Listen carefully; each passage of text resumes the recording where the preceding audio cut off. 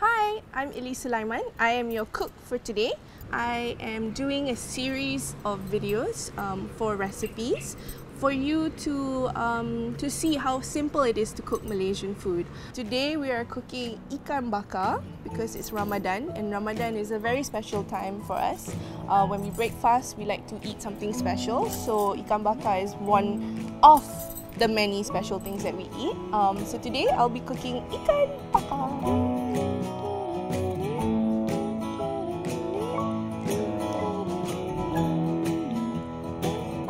Alright, so now we're going to cook the sambal. The sambal is super simple. Memang senang sangat. All we need is chili and chili padi sebab we like it pedas. And then bawang merah and garlic. Itu je. So it's bawang, garlic and chili merah dengan chili padi. So I'm just going to cut up a few. And then I'm going to chop these up. So I'm just going to put some chilies and the garlic into our pastel mortar. Okay, now I know why my nenek told me to, kalau nak guna batu lesung, has to be on the floor because my whole table is moving. So, okay. Buat sikit-sikit lah. So, bit by bit. So, if you have a blender, you can just blitz it all. It will be so much easier. But I feel when you do it in the pastel mortar or you buat dalam penumbuk ni kan, dia lagi sedap. I don't know why, but or maybe it's the bruising. Maybe it's the bruising actually. So roughly pound everything. Okay, and then I'm going to scoop it up.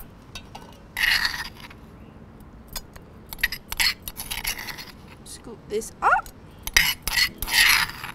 It smells so good already. And then I'm going to do the onion now.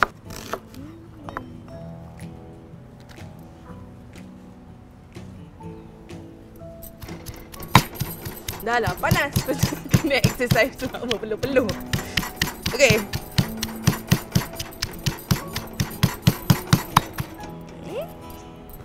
And then, reference for...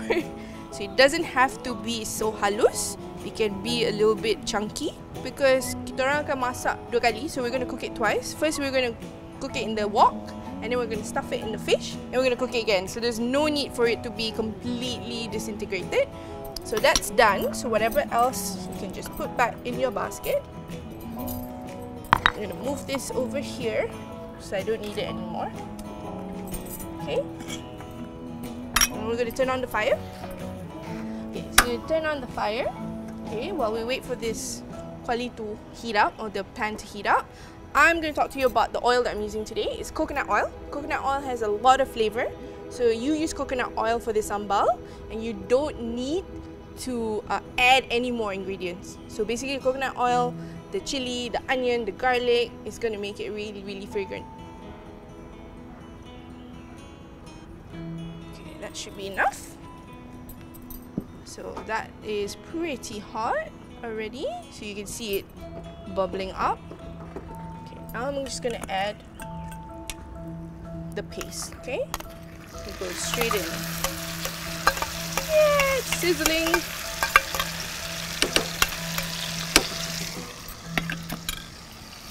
And you can smell, you can really smell it. You can smell the coconut oil, you can smell the garlic, you can smell the chili. Okay, so it's now been frying for about 5 to 6 minutes.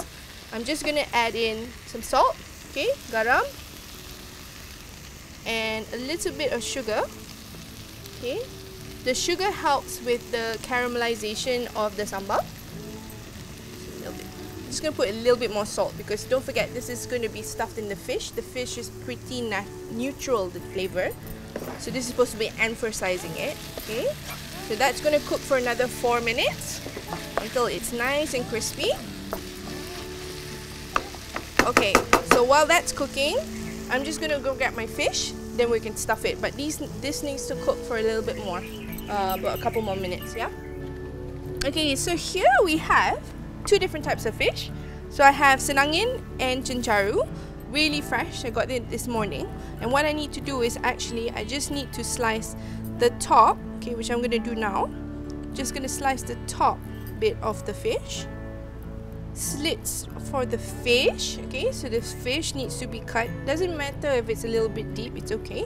And we're gonna marinate it with some salt and turmeric. So here I have turmeric powder. I am super organized, so I label everything, which is easier because sometimes curry powder, your different types of fennel seed powder, your chili powder, all kind of looks the same. And I have it in a big box because I cook a lot. Okay, so you don't need a big box, so you can just have a small jar. But I like to keep everything organized. I like to use a spoon because turmeric is yellow, so it might stain your fingers. So just a little bit, maybe about half a teaspoon will be enough. Sprinkle everything on top. I'm trying so hard not to use my hands. And then we'll sprinkle some salt. Okay, be a little bit generous with the salt, that's fine. Okay, now I'm just gonna flip it over.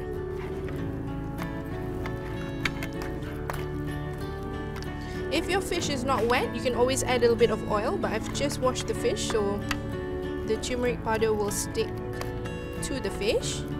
Make sure you go in between the slits that you cut earlier on and also the slits of the stomach, okay? And your fish is ready to go.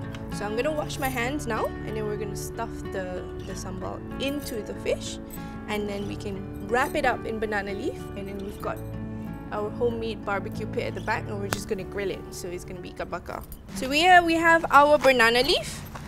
There's a few large pieces here, so we only just need one, so don't worry about it. Put this on the side. What we're gonna do is I'm just gonna half it. Okay, about a foot long each. Simply a little bit of oil at the bottom. Okay, then you place your fish on top and you add the sambal. Okay, so you add the sambal into the fish. Make sure that you stuff it in. Okay, stuff it in, and now you wrap your fish. So I wrap both ends first.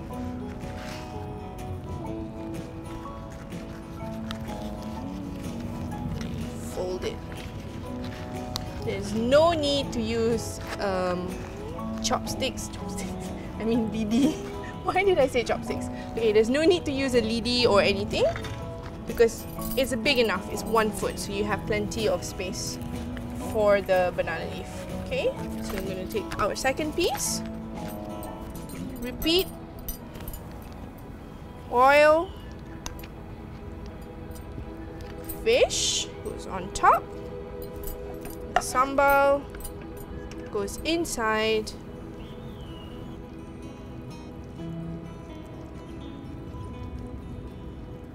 Okay, and then same process, you wrap your fish and you roll it. Okay, tuck it all in so it's nice and tight. Ta-da! Voila, it's done. So all you need to do now is you need to place your fish onto the barbie. Right, so I'm gonna cook this on the barbie for about half an hour, so 20 minutes, half an hour. So I'm going to check it.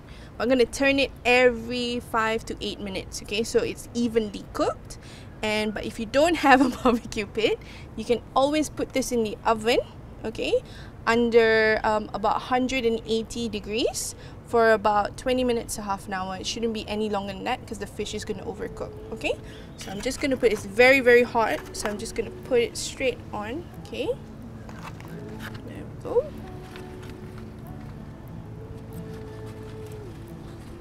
My hands are like gloves, so I don't need any gloves.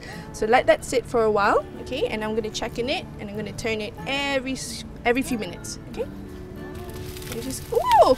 It's okay if the fish falls out, that's okay, it's part of the, look at that, it's already almost cooked. The fish has been cooking on both sides, so I flipped it, okay, every 8 minutes. And now what I'm going to do is I'm going to move it away from the heat in the center. I'm going to just put it on the side, okay, and I'm I'm gonna cover it. Okay, so what this does is actually it's steaming the fish, so it cooks inside. Because we really got the color, it's really beautiful.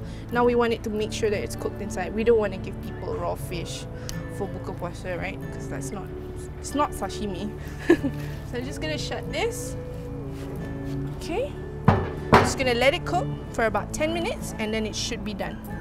So after about 20 minutes, because the barbecue is really hot, but if you're cooking it in a conventional oven, you need to cook it for about 20 minutes to half an hour.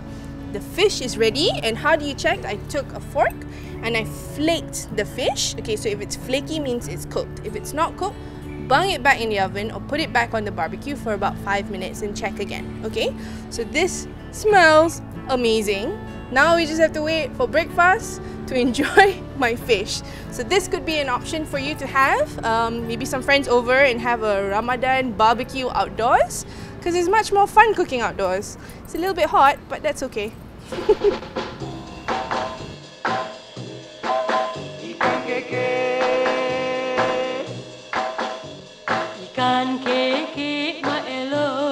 here today because watch it. Okay, so you need a little bit of turmeric powder. Oh no, before that, sorry. I have to cut the fish first.